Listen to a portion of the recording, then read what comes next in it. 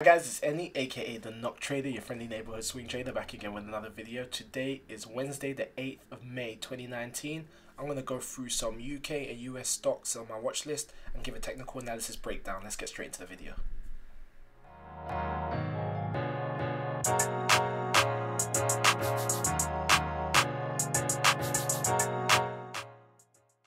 And we're back. Remember to hit that like button, that subscribe button and that alert button to get alerts on all my latest videos.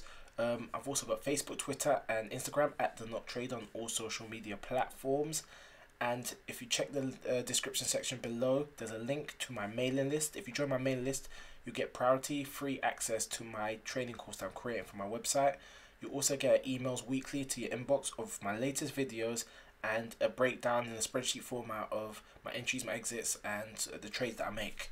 So we've got 4 UK stocks and 2 US stocks today to break down on the list. Let me get straight into it. The first one is KAZ. So I broke this down yesterday. I'm just going to give you an update on it. Yeah, KAZ, once again, if just a recap, if you didn't see yesterday's video, there's a strong line at about £6. At £6 you can see that was a previous resistance, a support. On the daily chart, the 180-day simple moving average is underneath the price and rising, and the MACD and RSI are concurving upwards. So the RSI is in oversold territory, and the MACD looks like it's about to curve upwards.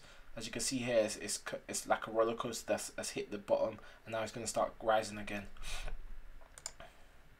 On the 4-hour chart, much of the same. The only thing I'd say that's different is that the 180-day simple moving average is above price, so that's just something to look out for, because price may decide to fall. But as I see it right now, we're at a perfect point, entry point. I haven't entered this position for no reason really. I just haven't entered it. If you go on the 2-hour chart, once again, it's staying true to this line here. I don't expect it to break below it. As you can see, the RSI and MACD looks oversold, and if you look at the MACD, you can draw a line here. It looks like it's a line coming up. So I'd expect price to start rising from this point onwards. This will be a great entry point, as I said yesterday, because the stop loss would be really tight, and then you could really have a great risk to reward ratio, because with a tight stop loss you can only risk a small amount of capital to make a lot on this trade. So still a good time to enter this trade. My next one is IAG. So this is the trade that I'm currently in, and it's been going well for me because I shorted it. And we're pretty much at the point now where I'd say it's a good time to exit. If you look at the daily chart, I said that once it hits the support line I would think about exiting it, but because the price has fallen so drastically, and on the daily chart the price has fallen to the support line, but it's fallen so drastically, and if you look at the MACD looks like it's still got way more to go. So does the RSI. You think it would already be in it'd be below 30 if it's near support, because right here, last time it was near support, it was at support line, the MACD was really low, the RSI was below 30. So do you see that here? But here the MACD and RSI isn't really even the lowest point, so I think that it's still got further to fall. But I'd say there'd probably be a little bit of a retracement before it falls again. But I truly believe that it's going to break the support. But I'd say the best way to go about it would be, I haven't exited my position yet, but would be to exit half a position upon market entry tomorrow, and then just see how it plays out. And if it breaks the support, then I'll re-enter my half position and hopefully carry on shorting it. But as it stands, it's a descending channel patterns, hit the middle support and resistance, come back down. 180-day simple moving average is curving downwards, which tells us that price is falling in the overall macro sense. And if you look at the MACD and the RSI, they are falling, but they're not in as low a point as they should be, for the fact that they're hitting support. So that tells me that there's further for it to go, because as I said, it hit at this point, it was way lower than it is now here on the MACD and RSI. So yeah, I'd say exit half position. I'll exit half a position tomorrow, and then I'll probably see if it carries on falling, which I expect it to. Then we've got another UK stock, which is NMC. NMC Health, so I'm guessing a healthcare company. So these are some lines I drew up on it recently. So once again, see, look, it looks like I'm doing a lot of I have a lot of short bias, and it seems to be the case that the short positions are the ones that are really standing out to me right now. The 180-day simple moving average is curving downwards, which is what I like to see. If you see this horizontal line at about £29.84, this has been a support here and a resistance here, here, and here. Here. So it looks like it's going to be coming down some more. It's already hit this point. This would have been a great point to enter a short position, but I hadn't seen this until just now. So, but better late than never, I guess. On the 4-hour chart, what I like to see is what's happening. Price has broken out to the downside of the 15-day exponential moving average and then come back to consolidate. So what I like to see now is for price to carry on falling after consolidating under the 15-day exponential moving average. As you guys know, I use the purple line, which is the 15-day exponential moving average on the 4-hour chart, as my signal for entering the trade. Once it breaks out of it, consolidates against it, that's when I know that I'm in a position where I can enter a short or a long trade. And this is what I like to see. So it's done that. So now I'd like to see it sell off a bit more, and then I'd probably enter that for a short position. If you go back to the daily chart,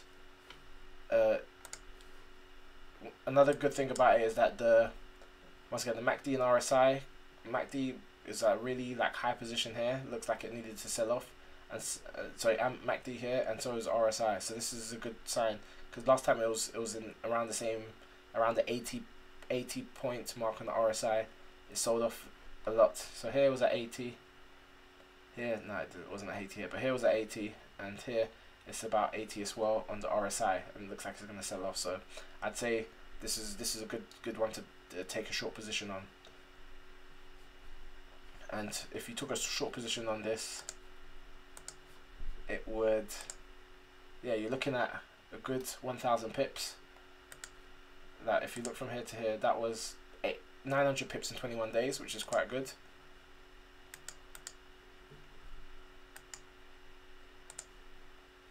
And previous position was, yeah, 1,100 pips in 21 days. So there's room for a lot of falling. There's a room for the price to fall a lot. So this would be a great short position. And TUI. So TUI is I think it's an airline company as well. So it seems like these airline companies are in trouble. TUI, once again, another descending channel pattern. If you see something that you traded a lot of times before and it's working for you, why not just carry on trading it? That's what I say. So don't try and find something too complicated if what's working for you is working for you. It's been descending channel pattern since May 2018. So this company's just been doing really badly. It's been free falling for some time. It's kind of the same industry as JetBlue, but it's a UK company, TUI. It's a travel agency company.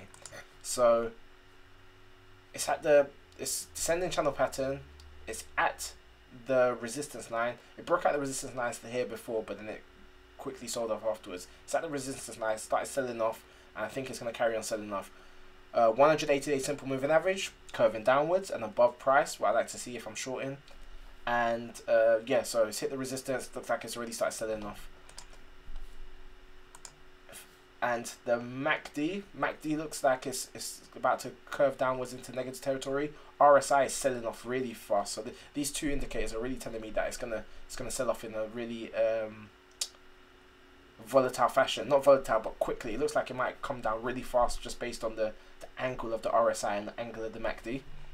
Which means if I took a position on this, it may sell off in a matter of a quick amount of time, in a couple of days.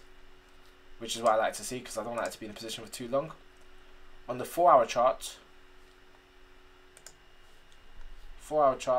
doesn't really tell us much difference. It's broken out of the 15-day exponential moving average. Because it sold off so much on this Tuesday, as yesterday, I'm expecting it to probably retrace and come back up, because it'll retrace, come back up, consolidate underneath the 15-day exponential moving average, and then sell off some more. So it'd be, I'd say if I was to short it, I'll let it come up some more, so I could even be in more of an advantageous position, and let it come up a bit more, and then short when it's gone up as much as it's going to go, and then so that I could get way more out of this trade. But yeah, all of these trades are looking kind of similar right now. But whatever you see, that if you see a pattern working and it's working for you, just keep trading it. And right now, the way the market's going, having a short bias might be a good thing.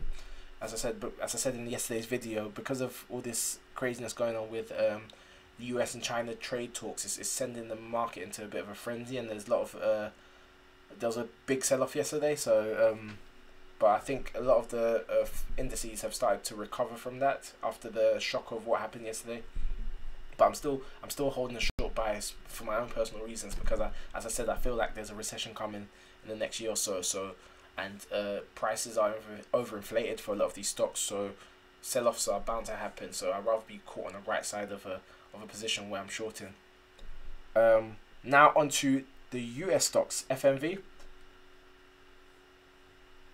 or CWT for some of you, but it's FMV for me, which is California Water Service.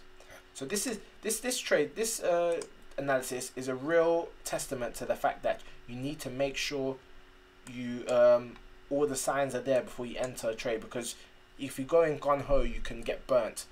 This one, I saw it when it hit this position and was climbing, and it looked like it could be a good long position, but I said I wanted to wait for it to break out a little bit more, because it hadn't really convinced me that it was a bullish move, and it's been lingering ever since. So I'm happy that I didn't take a position, otherwise I would have just been like fluctuating around like break-even point for a couple of days, and that would have just been quite annoying.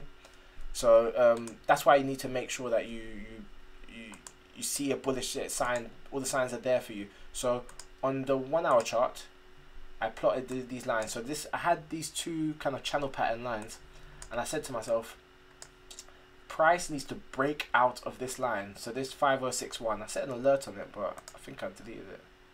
Let me set another alert. Price needs to break out of this point, 5061, if I want to ever take a bullish move. And as it stands, it's hit it, rejected it, hit it, rejected it, hit it, rejected it 3 times. It looks like it might be getting ready to try a 4th time, but the 180-day simple moving average on the 1 hour chart seems to be acting as a resistance. So for all I know, tomorrow it might come up and then hit the 180-day simple moving average and sell off some more. So you just have to wait and see.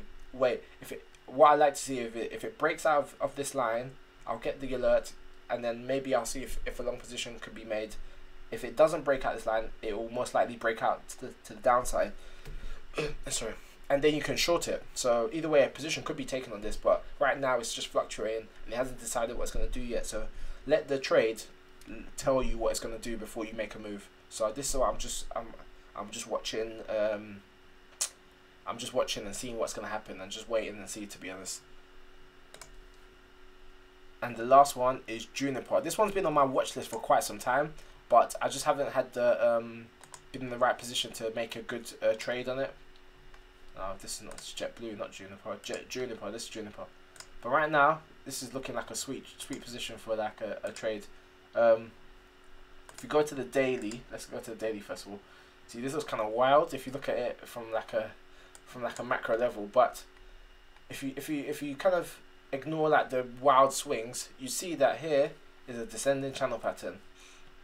So it's been swinging, descending channel pattern, and then it double bottomed here, and then it broke out to the upside. Now it broke out to the upside, but I missed that position. I just missed it. I've been watching it for some time, as you can see with all the lines I plotted. But when it hit this double bottom, I thought, okay, yeah, it's a double bottom, it's going to break out, but I didn't get into that position. So if you go into the 4 hour chart now, when it broke out of this double bottom, it consolidated on top of the old resistance as a new support, which is what I like to see, and then it started making high highs. Missed that position, I didn't want to chase it, so I left it. Now it's come back down to the resistance line, to the old resistance as a support. So I believe, so now this is a great position to probably go long, because if you go back to the daily chart, same with what I said with Juniper, if you miss a trade, because if you miss a trade that's gone up, it might return back to the old resistance, touch it, and then start climbing some more. So that's what I expect this to do, but you can't predict it. So, but the good thing about it is that with a position like this, because the best place to enter would have probably been right here when it touched the line, but I didn't see it. So, but you can still have a good kind of risk to reward. If you risk right here in this type of trade, going long on this, you're risking about 55 pips, and the potential upside is 150, 200 pips. So that's like a 3 to 1, 4 to 1. So that's a good ratio. I'll be happy to risk 55 pips to make 150 pips. So I'd say a long position would be good on Juniper, based off of the fact that it's broken out of this descending channel pattern, gone up, came back down, touched the old resistance as a new support, and looks like it's on a bullish move to start climbing again.